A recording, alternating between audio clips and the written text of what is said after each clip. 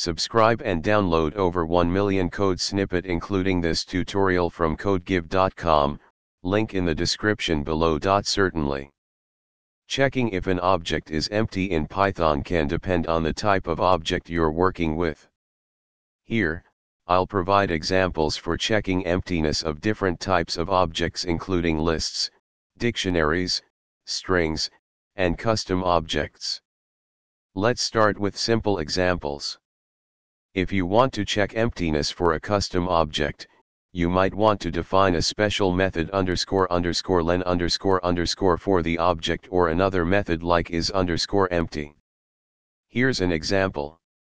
If you want a more generalized approach that works for various types of objects, you can use the len function. These examples cover various scenarios for checking emptiness in Python, depending on the type of object you are working with. Choose the method that best fits your use case. ChatGPT.